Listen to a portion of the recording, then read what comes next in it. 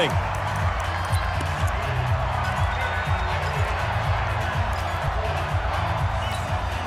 So the Patriots with the football as we get you reset.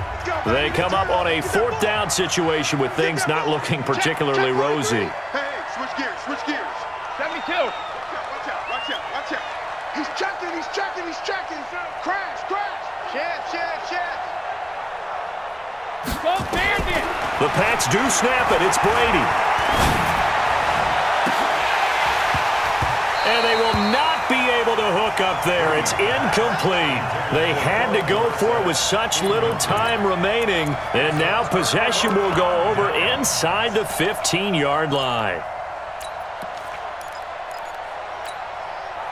Go. 180.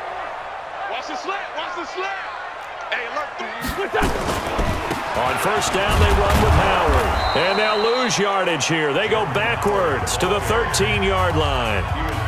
Now the Patriots going to use one of their timeouts as they'll talk things over prior to this upcoming 2nd down play.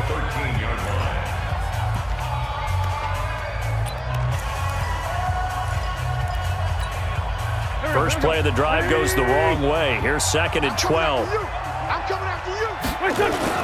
Now Wentz on the bootleg. And he's going to go down. He's sacked back at the 24.